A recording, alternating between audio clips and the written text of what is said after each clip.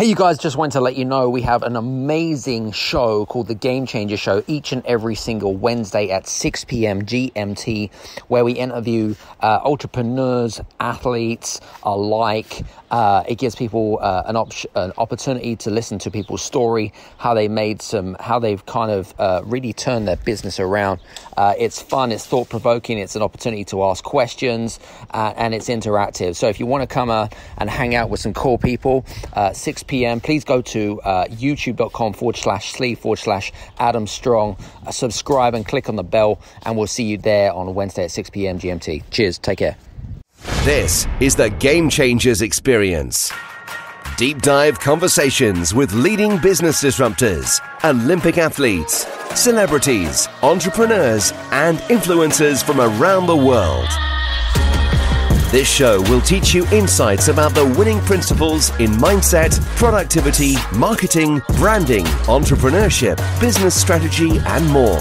Hosted by Productivity Authority, business strategist, former elite athlete, author, and public speaker, Adam Strong.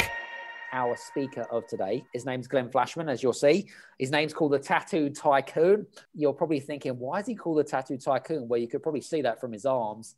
His body is covered 70% in tattoos, and he wants to get to 90%. So he's the current CEO of the year in the UK for 2020, I believe. He runs actually one of the biggest tattoo, it's not a franchise, but tattoo business essentially in the UK. I think it's about 45 studios or 45 outlets around the UK. So he's the biggest fish in the pond as such. What else can I say? He used to be in the British Army, transitioned into project management into the city, and now is a entrepreneur running his own business. But what's interesting about Glenn is that he's probably had more bankruptcies and failed businesses than most people will have in a lifetime.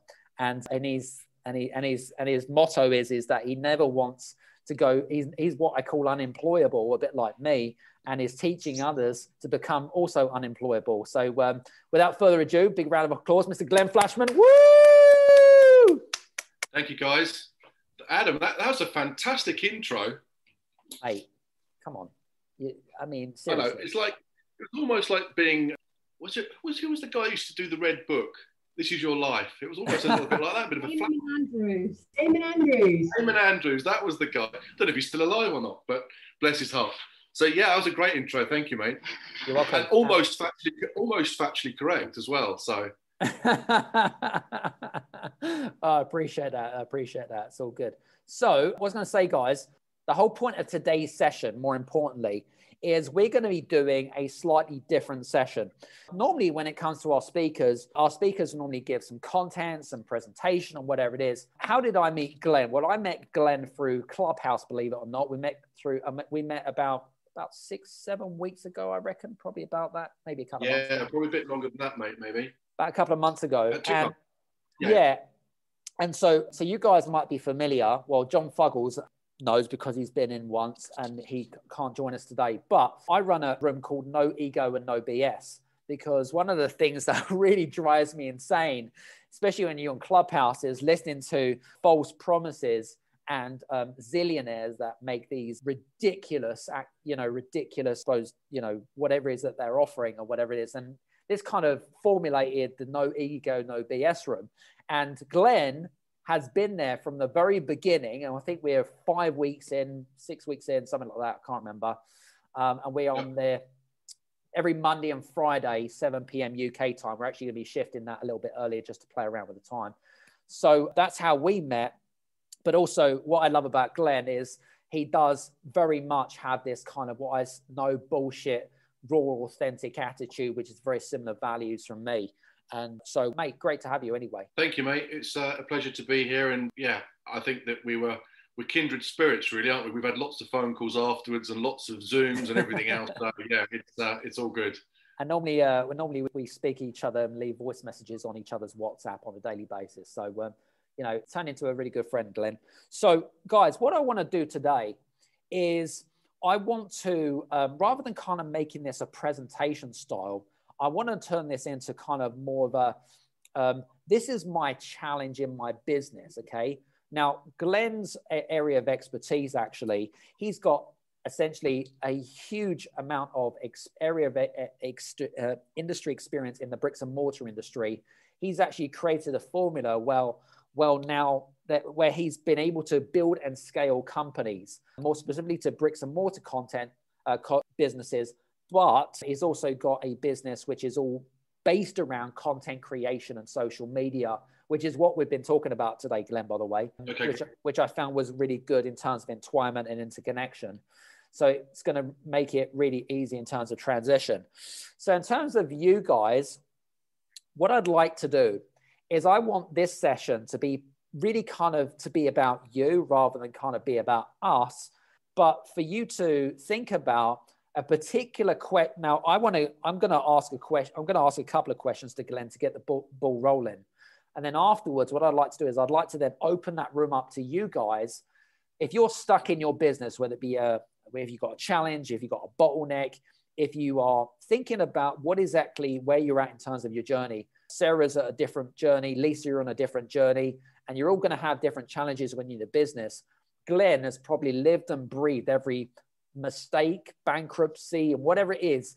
And he's going to be able to really kind of help, I suppose, give you some advice about how he's experienced it and stuff like that. Does that sound like a plan, Glenn? Yeah, I mean, absolutely. I mean, I can give a bit more of an idea of where I've come from and how I've done it really, and then go from there in terms of the bottlenecks, because it's almost what we do in a clubhouse room where before we did the pitching, it was a case of, this is my ask and how do I do it really? So yeah. Do you want me to just crack up a little bit? Yeah, absolutely. Give us a bit of a background story. That'd be great, mate. Okay, so 16 years old, I joined the British Army and realised that it's quite good fun, but there's a bit more to it. It doesn't pay the bills as much as I wanted to. And I left and I became a management consultant.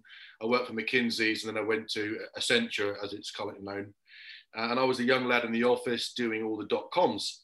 Didn't really have a clue about .com, but it was then in the investment side of it. So I got involved with the investment banking side quite quickly on, and then got courted by what became Europe's largest internet-based company. We were going around through 4th and 5th round funding. We were all millionaires on paper at 25 years old, all driving Porsches around London, thinking we're living the dream. And then lo and behold, I went into the office one Saturday morning and I was the current COO. And I'd realised I read in the paper, it was the Independent that told us that we'd gone bust. Oh. And so it was a real massive shock. I was a brought-in director. I wasn't a shareholder. And so it was a massive lesson learned for me. And I thought, actually, I need to get out of here and do something different than just standard, straightforward financial building. Mm-hmm. And so I went and worked for Coca-Cola, which was probably one of the best companies apart from my own that I've worked with in terms of how to create a team looking at fast-moving consumer goods and distribution. Mm-hmm. And then from there, I thought, you know what, it's now about time that I want to branch out onto my own. And so all throughout my life, I've kind of had mentors and didn't really know I had them. Yeah. My current mentor has now become an extremely good friend of mine. He's an Anglo-Irishman living in between New York, Miami, Ireland and London. And so we try and catch up pre-COVID every month for a meal. And some of the stuff that he said to me even 20 years ago is quite funny because it's coming back through now in the COVID world. So, and I'll talk a bit more about that. So I started up a company. We were one of the first ever companies to have a factory in Beijing. We were an English Beijing partnership. We were one of the first ISO 9001 for quality management. And I exited out of that business about 5 years ago now, after a 10-year stint. And we were distributing to 22 countries worldwide, about 10,000 products a week worldwide. We were one of the first ever companies to set up a distribution plant in Azerbaijan for the Southeast Asian and Emirates market. And it was great. And then so I did what we all did, which is bought a Ferrari, got married and sat on a beach for 6 months. And then thought, actually, this is rubbish. So I got rid of the beach, got rid of the Ferrari and got rid of the wife. And I decided to do something a lot more interesting. And one of the things I remember my mentor saying to me was that in actual fact, the only way really to scale your business is if you don't work in it. And it probably took me 20 years to understand that concept. So I decided what I would do, I'd test it. So I'm very much about testing, and if it works, repeat, rinse, repeat. And so the first thing I did was, right, let's buy a coffee shop. I knew nothing about coffee, apart from I liked it, knew nothing about the industry, nothing about the business. And very, very quickly, we went from 1 to 26 coffee shops. We were buying at about 1.6% profit, one time, 1.6 times profit EBITDA. And we eventually sold the group to a private equity fund at about 8 times profit. Was this an independent or was this a franchise? That bought it? Yeah. Independent. Oh, independent. No, but the coffee shops, was that like a Costa franchise or was that your own? No, we never franchised. So that the model was very much a case of buying independent coffee shops. We wanted to buy from distressed owners, not distressed businesses. Got it. Turning over between 250 and about 600,000 was our kind of comfortable price point. Right. I don't do property. I stay in my lane. So we were any independents that had proper mortar, we would have a partner that would buy the property. We would sign a 15, 25-year lease on. So that was kind of the first key, was to see if it worked. And we kept all of the brands independent. We never franchised. We did look at it as a model, and we were very much turned off by it. And then so I thought the next thing is, we've done that once. Let's see if we do a rinse repeat. And I thought, well, what else do I not know about? And quite clearly, Adam and I are in the same club, so I bought hairdressers. In a slightly different way, the model was now about being a bit more focused on our exit rather than on the growth and the scalability. Got it. And we identified someone that we kind of wanted to align with on exit. And we thought we'd get to about 30 independents, and we got to 15, and we got a buyout from the guy that we thought would take it on. And then the last one that we did, apart from this one, so number 3, was nightclubs. And we thought we'd have a look at buying nightclubs late 2019. We got to 3 of those, and the guy that was involved in the property deals on those said, can I buy them? And so we actually got to technically 4. Now, the interesting thing about that was, so this is late 2019, early 2020, and we actually signed the deal on the 20th of March 2020, one day before the closures for COVID. Oh my God. I know, and he is a friend, but that relationship was strained for some time. But he's now looking forward to be opening up and doing great guns. Wow. On top of all of that, I also had, so this is through my investment company, my private equity company called Otteneri. Yeah. And it's all self-funded through my first exit out. And outside of that group, I've had a massive interest in tattooing for a number of years. And we got to 6 studios. 2020, we then decided 2019, 2020, we'd start to look at doing the same rinse repeat with tattoo studios, which everyone kind of thinks it's a bit rock and roll. It's a fantastic business. It's a cottage industry, really, that has really poor customer services. And we decided, in actual fact, we'd take more of a corporate structure and put that into there and raise the level of the game. And again, same model. Anything probably up to $1 million turnover was what we were looking to buy. Nice. We've now got quite a few. We've got 46. We bought 13 last year through lockdown, which is very difficult to buy a business when someone's going around with a laptop showing you the building on Zoom, because you can't actually go around there. But we did it. We got a couple over the line. Wow. But it hasn't always been a success. You know, there's been some trials and tribulations. This year, I have to say that it's been a terrible year.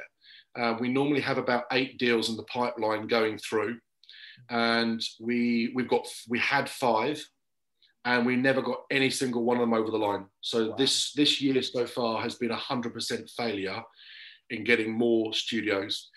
The other part of that is that in terms of the PE, the private equity company, is that we've now become too big. So I am the largest independent owner of tattoo studios in the UK, and we don't have anyone to exit out with. So we're now looking at a way to try and pivot the business purely based on the cash flow that hopefully we'll be generating, because we've been closed for 9 months for the last 18 months of trading in effect. Yeah. So we're all looking forward to the 12th of April so we can open and start putting some money back in the cupboard that's a little bit bare, shall we say. on the back of that, 2019, I've been kind of consulting and mentoring companies of all different ilks, really, high net worth individuals, companies, corporations, in terms of doing what I do, helping business. And very much behind the scenes, it's really where I've liked it, adding value, huge amounts. And then I got nominated for CEO of the Year through Tattooed Tycoon, which is the mentoring company, by my client, which was Mercedes-Benz. We did a project with them in Miami. It was a television advert. It's on the website. And I didn't think we'd get it at all. I was nominated. I was shortlisted to 8. And the team here that I had said, look, if you win this, you're going to have to step in front of the camera. And lo and behold, I fucking won it, didn't I?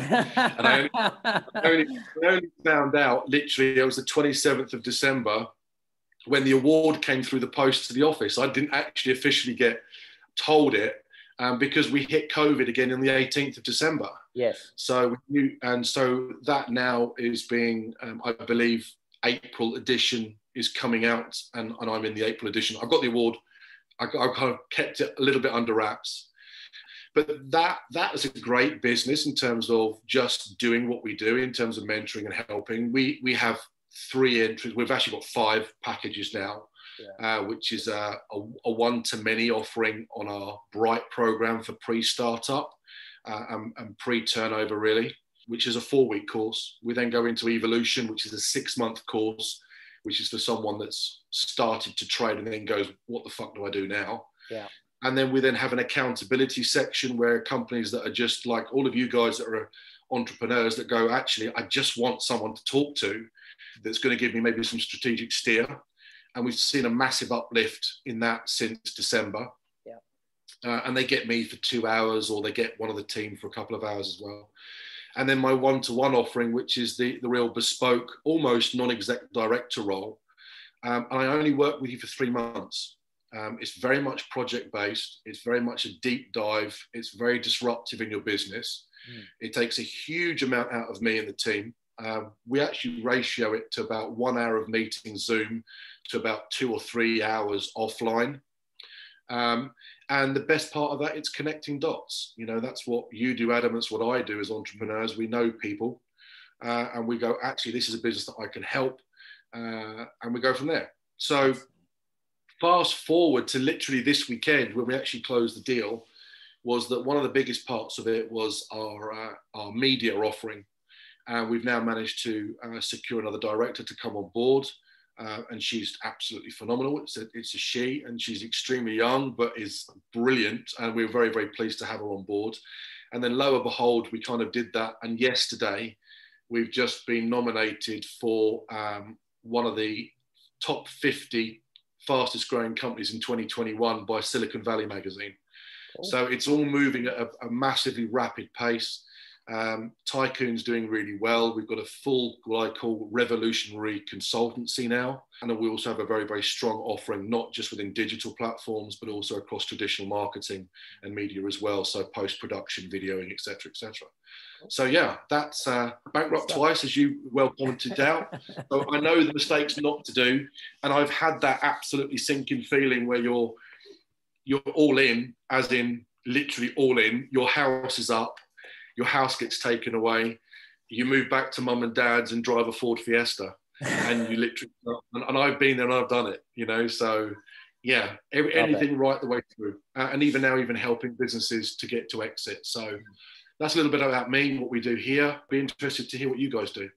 Yeah, absolutely. We did introductions at the beginning and stuff, but I know that Hillary and Tom and a couple of others had sort of came in and whatever it is. Before I kind of open it to these guys, actually, I know that you mentioned in your conversation around for 20 years, you were trying to figure out how to kind of make a transition of taking yourself out of the business. Yeah. Why did it take so long, number one? And what was the reason? Why did it take so long, number one? What is it that you discovered?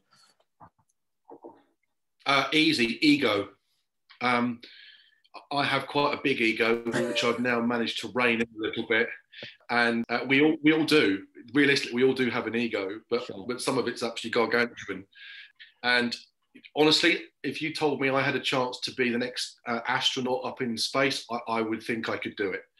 So it's a case of actually my ego completely got in the way. I wanted to dominate and do everything myself.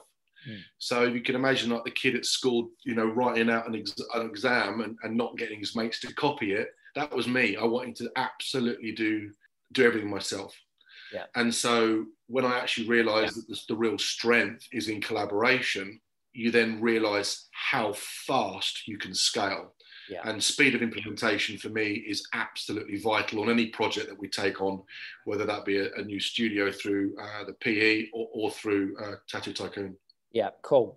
So guys, what I want to do now is I want to sort of give a couple of you guys, I suppose, an opportunity. I mean, you now know more about Glenn. I've introduced Glenn. Glenn's introduced himself as well and his background and stuff.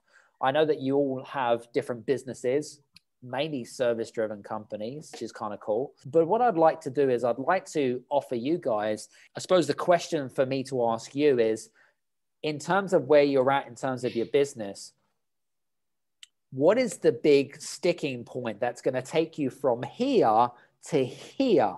What is the thing that's getting in the way in terms of the middle, okay, where you think, I just cannot master it. I can't figure it out. I've tried this and I've tried that, right? Maybe there's something that's kind of really kicking in your head that this would be a real great opportunity to really kind of open it up a little bit. And I know most of you pretty well in terms of that. So if you'd like to ask Glenn or myself a question with regards to this, let's make it open book and, you know, have your notebooks and pens handy. Who would like to ask a question?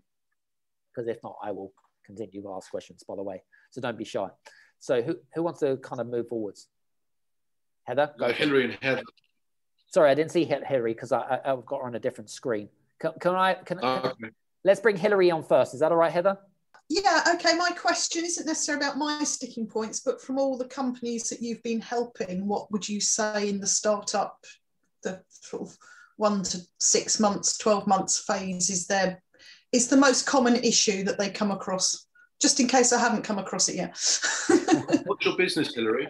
Pleased to meet you. I help sole traders with accountability, so I keep them accountable for getting them to work on their business, not just in it. This is interesting. You want me to advise you so then you can charge and they get your advice from me. Why not? Why not? I think it's a great idea. Why not? Well, I'd tell them to come and have a chat with me first, but then if we're going to do that through you, I would say that the biggest thing I get in terms of, we're talking trading or we're talking pre-startup? Trading. Okay. Sales. Realistically, everyone doesn't like the word sales. And if there was another word that we could use, business development's thrown around. I hate that word. It's hardcore sales. People don't understand the journey. For me, in terms of what I class as a business, and please use this because the more people that are going to put this message out makes my job easier.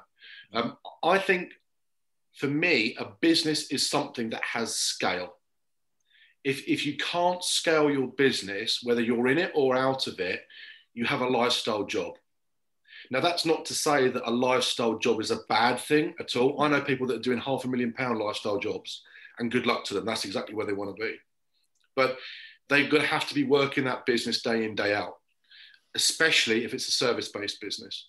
Now, for me, a business has lots of the elements to it. But in essence, I look at business like a cake factory.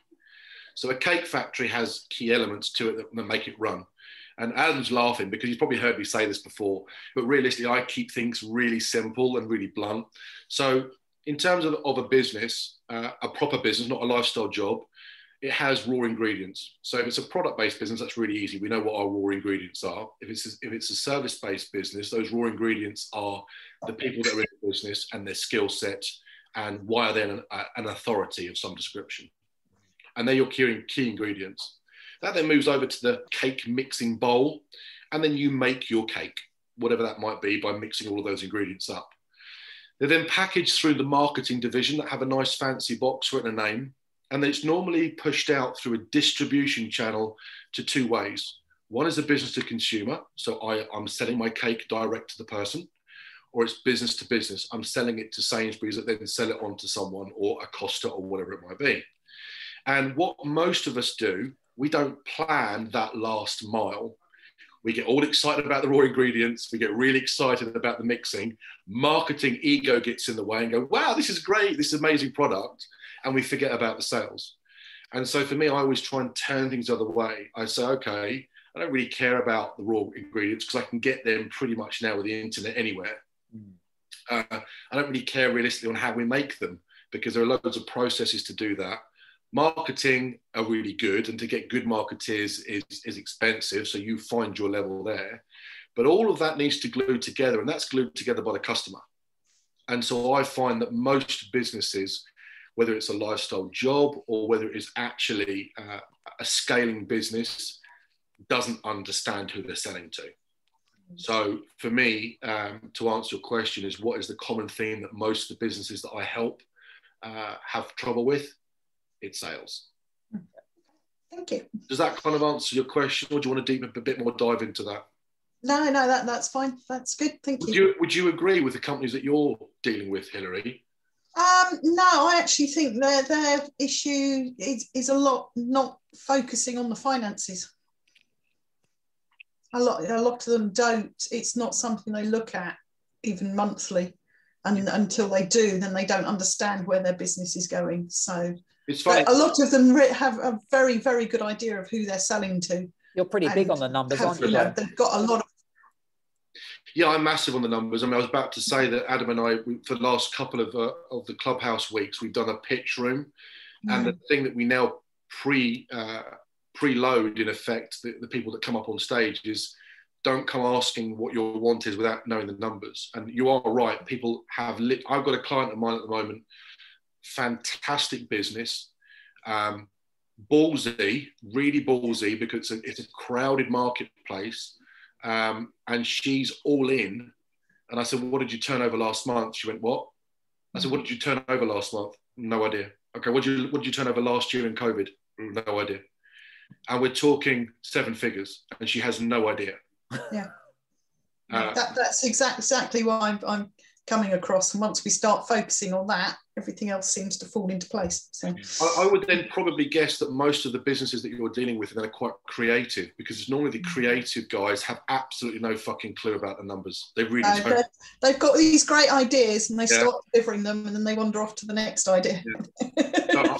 One of the things one of the things that we always do, especially on my Bright, which is my entry, and my Evolution program, we have a whole month called Being a Geek on the Numbers. And we actually try and make the numbers fun and relevant to them. Once they see a relevancy to it, it's an easy connect. At the moment, there's a massive disconnect. Yeah. So my advice is get them to be a geek on the numbers, because it will revolutionize their business. I try. Yeah, it's hard. I succeed. The other way of doing it, Hilary, as well, is that we obviously have quite a good deal team in terms of when I'm doing the acquisitions. And, people, when they work with you, they kind of say, well, who do you use?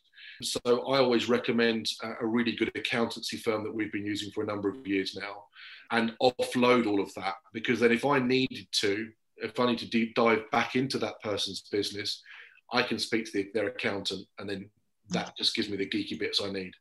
Yeah. Okay, thank you. Good question, Hilary. Well done. Heather, do you want to go next? Thanks, Pam. Hi again, Glenn. Hiya.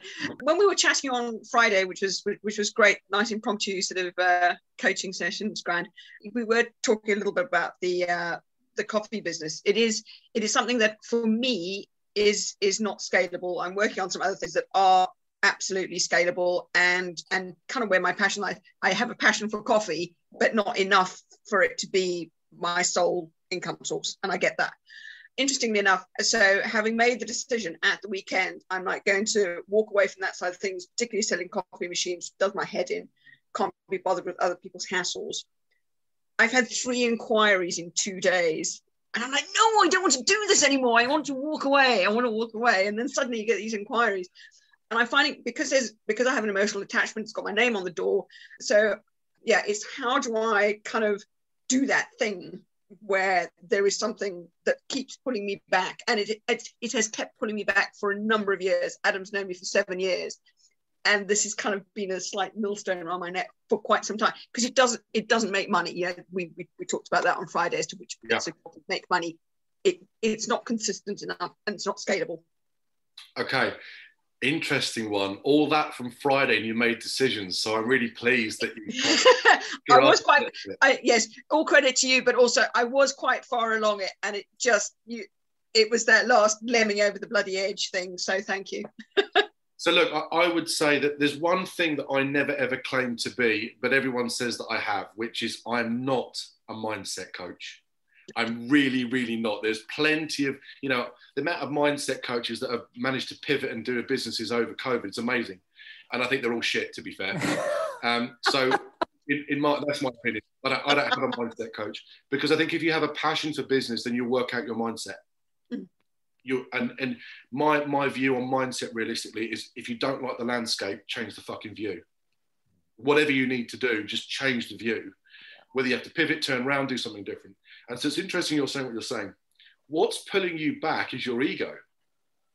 Realistically, that's the only thing, because you just said it yourself, there's an emotional attachment to that business. Yeah. So I would say maybe relook at it and try and outsource it. If you can outsource that as a business, and let's say it brings you in, I don't know, 100 grand a year, it's worthwhile doing. 100%. If it isn't doing that, or it's stopping you doing the bit that you do want to do, you've got to weigh it up financially. So that's why, Adam says already, geek on the numbers.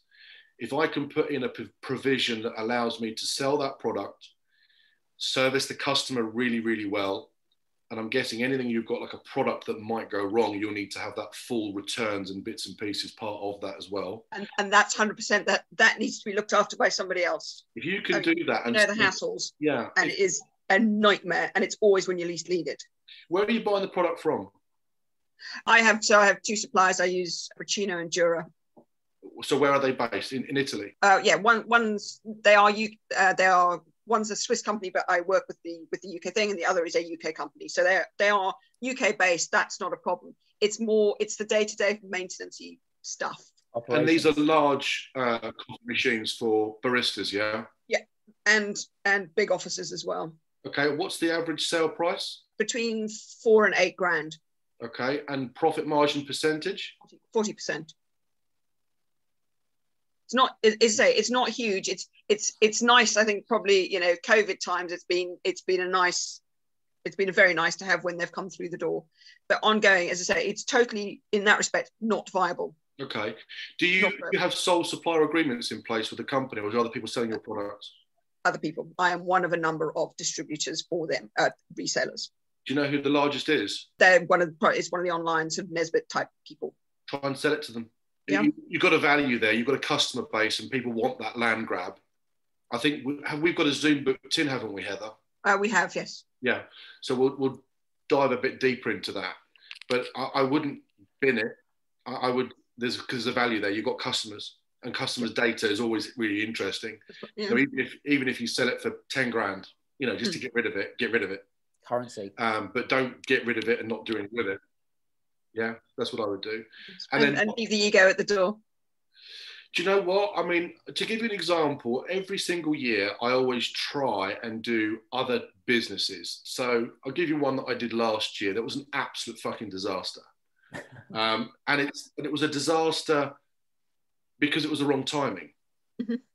So it was called the Auto Box, and it was a provision for guys, predominantly guys, to hide their motorbikes from their wives. So rather than storing them in the shed, they'd store them in the Auto Box, and they could come out of the weekend and play with the toys and put them back in. The wife never knows about it. In actual fact, it's a really great concept. But the downside is that the guys also want to drop down to the back of the garage and have a little polish of their bikes on probably a weekendly basis. So it didn't really kind of work. The concept's fantastic, and it can probably scale. It probably is more classic car storage than it is motorbikes. But that project was 20 grand, and we closed it down. We just didn't work. I did 4 of those last year. 2 years ago, I did a project that did 750,000. So you kind of go, okay. So I wouldn't ever say that it's your ego and it was a failure. It's a learning curve. So what did I learn from that mistake? Well, I learned it was the great marketing, great product, wrong location, and probably wrong demographic. So you can still take and use those lessons. If you ever got another product coming online that you go, actually, I could sell this. I can scale it better. I can service it better. I can outsource it and still make money. You've learned loads with doing what you've done with a coffee machine. 100%. So all you've got to do now is take that coffee machine product, throw it out, keep your structure exactly the same, maybe tighten up on it a little bit, put another product in. Because if you can passively income that, why not? Yep. So yeah, brilliant. Don't leave your ego at the door. Just do what I do. Just rein it in a little bit. Brilliant. Thanks, lovely. It's cool. I'll speak to you next week, Heather. Brilliant. Look forward to it. Very good. Who else wants to ask Glenn a question? Daryl or Tom or any of you guys? Yeah, big Daryl who's in the bottom there. I'd like to know what you do, Daryl. Daryl was a very interesting guy. Good, let's hear it. How you doing, Daryl? Take yourself off mute, mate. Yeah, I learned a cunning trick the other day. Apparently, if you leave it on mute and then you press the space bar, it's unmute on Zoom. Changed my life. There you go. You're still learning that skill, then I take it. Yeah, absolutely. Yeah, no, good to meet you, Glenn. Basically, I run a brand marketing agency. We started the brand marketing agency in the charity, took a whole load of young kids and volunteers that knew nothing about brand, and spent 8 years in the charity, educating and building until we grew too big to stay in the charity. 2016, the company came out, the charity became its own limited company. Good. It kept going and growing, so that was really cool. And then I've also run a software company, which we started in December. Got lots of projects at the moment, so we've got capacity. We want to get more work in, which is great. We just need to get more devs in, which is always the hard thing to find. So that's all good. We've got a brand automation tool that we've built an MVP for, where you answer a series of questions. It's built for startups and entrepreneurs. And by the time you finish doing the questions, the whole brand's been built and it all lives on a dashboard. And you can download all the assets, your pop-up stand, your flyer, your fonts, your logo, your social media banners. So we're in the process of bid writing for that with Innovate UK. So yeah, that keeps me busy. Very good. Is that on a subscription model you're going to try and sell that out? Or how are you going to sell it? Yeah, so initially when we built it, it was like a one-off fee, and we've made some sales, one-off fees and stuff. But yeah, we 100% get the real money is in the subscription. And that's what we're looking at in terms of, do they pay that per month, or what other services that we can build into it to make them keep coming back? For instance, automating social media, automating video editing, automating blog writing, that sort of stuff. I'd be interested in a call on that, if you don't mind. Yeah, no worries, Glenn. Love to. If you can search Tattooed Tycoon on all the social media channels, there's always a link to my Calendly. Yeah. And if you book yourself a 30-minute call with me, I'm more than happy to give you 30 minutes of my time and have a chat. Yeah, no problem. There might be some synergies there. There also might be some clients that we have that might be able to use that service, or we can take it in-house and third party it or do whatever we need to do. That sounds quite interesting. Yeah. Well, yeah, it's good. And it's always nice to hear someone from Essex. I was originally from Raleigh, so there we go. I won't hold that against you, mate. I was going to say to you, actually, Daryl, with your automation tool that you created, it'll be really interesting to see what, if it is a subscription model, the longevity of when it's up and running, how long a customer will stay with you based on the services that you give. Because what you've created is essentially a service, right, where they've got basically everything, okay, their brand, their fonts, their title, whatever it is. Do they then say, oh, okay, well, fantastic, I've got this, now I can just drop off subscription? Does that make sense? So it'd be really interesting to see what, how you're kind of, because that to me is like, wow, that's interesting. How do we then take this to the next stage? Yeah, the main thing is, everyone, it's like a necessary evil. We talked about it today, is generating content for social media. So once you've got the materials, is how do you automate posts, for instance, create the graphics, build on the brand that you've already built. And then it's a case of, if I want one blog a month, I can do it. If I want 2 blogs a month, I can do it. No one's writing it. I mean, it's been proven you can write AI copy and content, and ultimately Google's just full of algorithms. So you can work the algorithm and then write the copy for that and have a pool of data. The AI mechanism can then create the blogs for you, and just people pay per month of how many blogs they want to be posted onto the different social networks, for example. It's interesting because I'm working with a couple of clients, one over in Denver on the subscription model base. And the analysis that we did on that project is that we think that it's a 12-month subscription. The average is 5 months.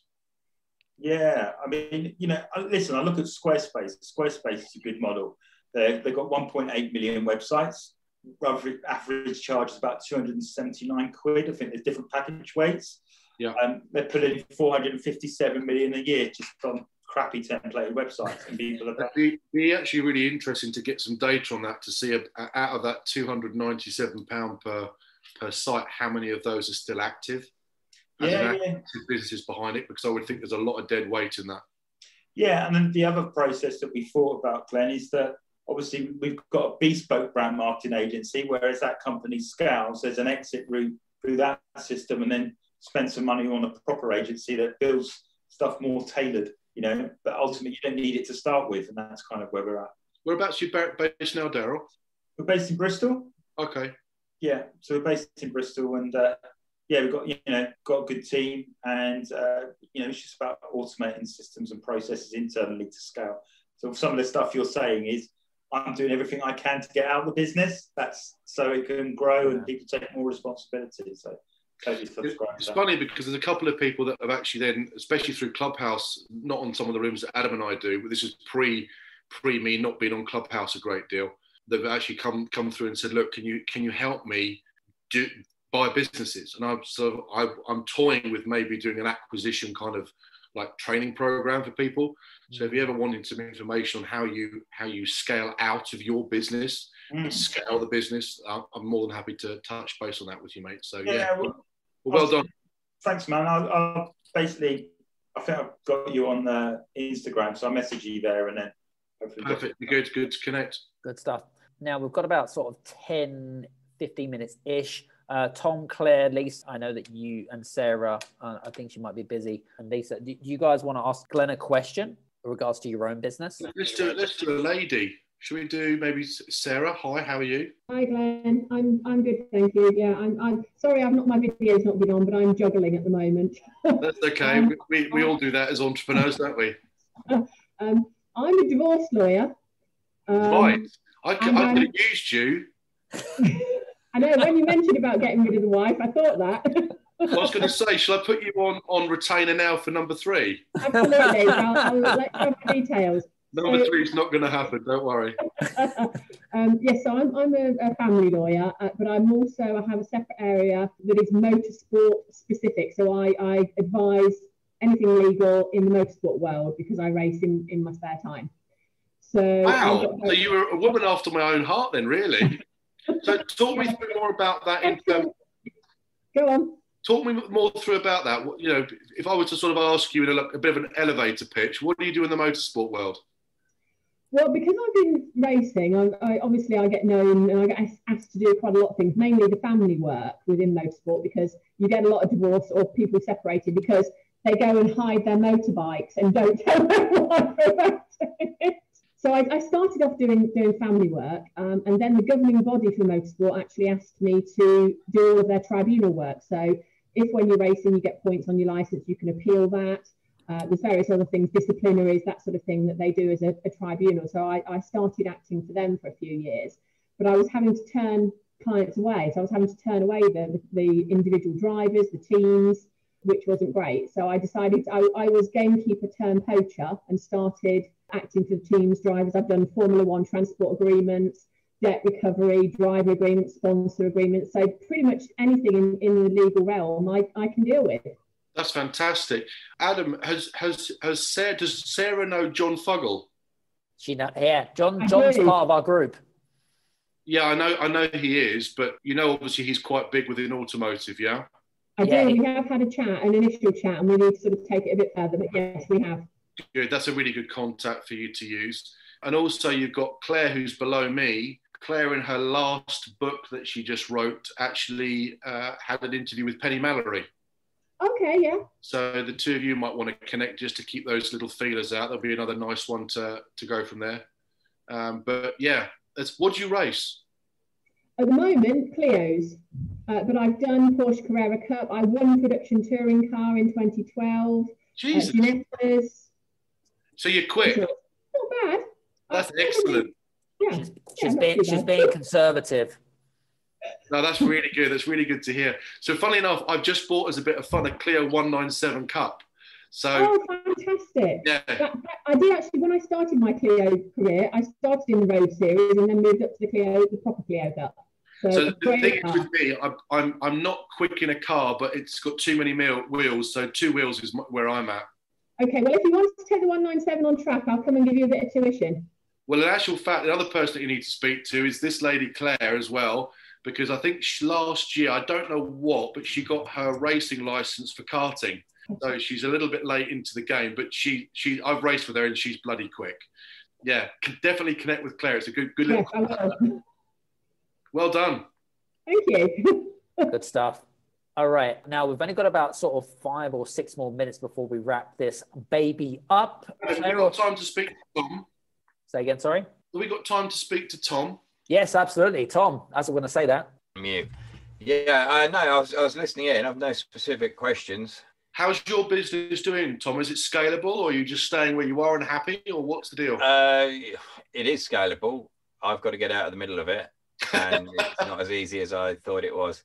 Probably about 18 months ago. It was pre-COVID. I decided to get out of the middle of it, and letting go of stuff and getting other people to do it has been challenging, and it's been a learning curve. Still prepared to do it, and particularly during COVID, some of the people I've handed stuff to just haven't been coping very well, I don't think. Yeah, and to be fair, mate, my advice to you on that is they're all fucking useless, and don't worry about it. They really are.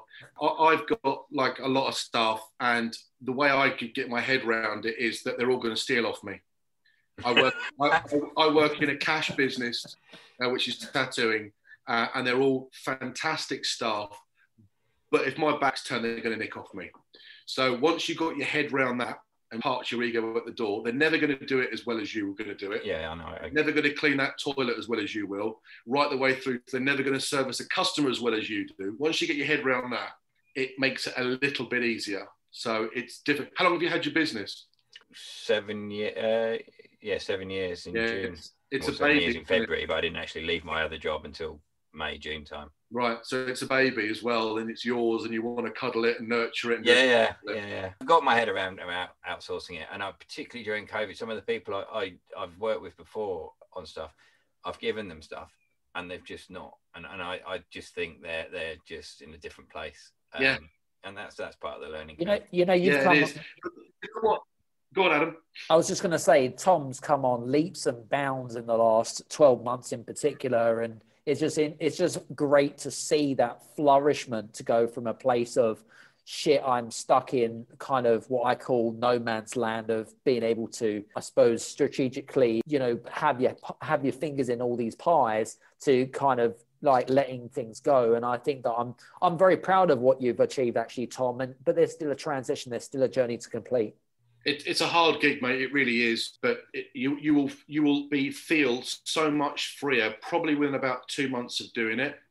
And then you'll go, Jesus, look at all this opportunity. And funnily enough, the opportunity's always been there, but you've just been too focused on what you're doing. Yeah, and it's one of those things. So if you need any help, again, jump on a call with me. I'm more than happy to spend half an hour having a chat with you, and just almost sort of having that solitary cuddle and a pint going, there, mate, it's all okay. Because sometimes that's what we actually need.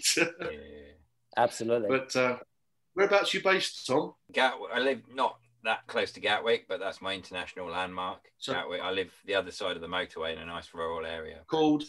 Grinstead. Smallfield, near East Grinstead. I know. Do you know Oxted? Yeah. I used to go to school there. Do you know Rob? Right. Okay, yeah. I know Smallfield very, very well. I know around that way. So, yeah, it's a lovely place. All right.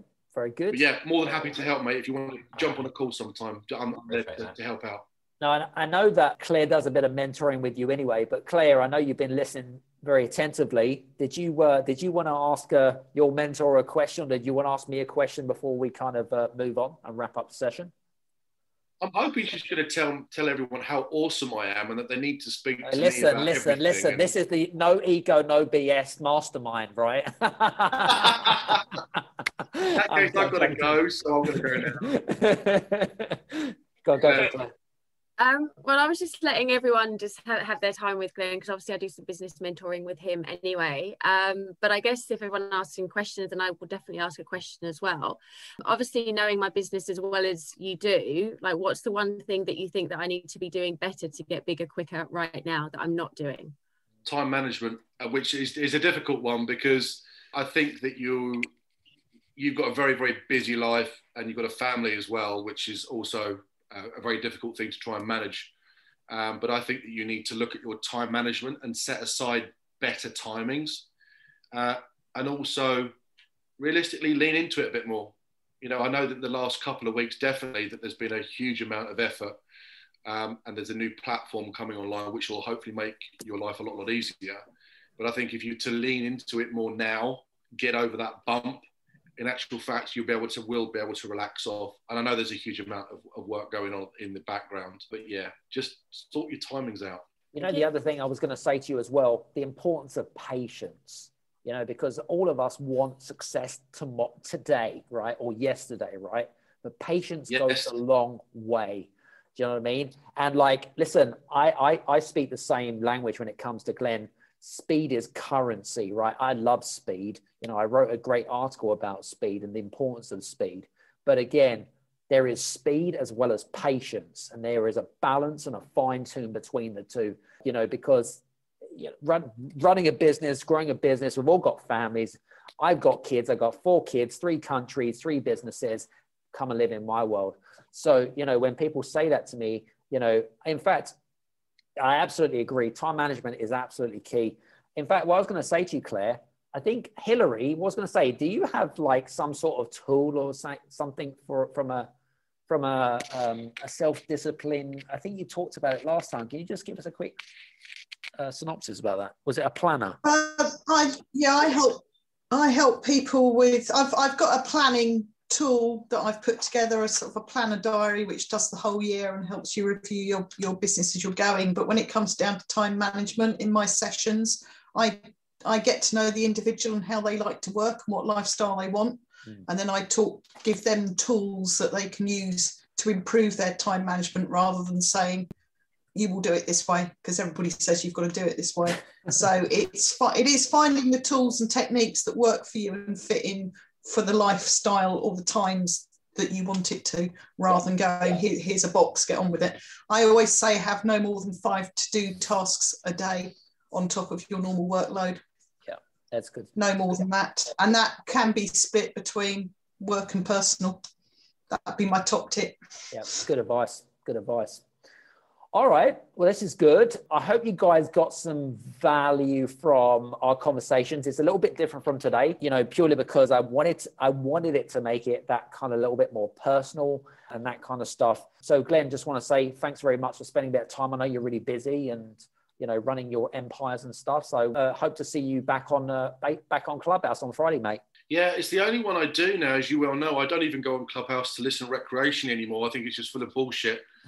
So a lot of the time I just sort of do your room and just try and serve as many people with honest, tangible advice, rather than I'm going to make you a zillionaire in 2 weeks and I'm going to create you a pivot table and a funnel and all that other shit that we hear. So yeah, it's just keep, and I just like to say thank you for you, what you do. Just keep on doing what you do, because the message is hard. And I think the support mechanisms that you put in place, I think you don't realise how appreciative people are of it, mate. So just keep on doing what you do, because it's good work.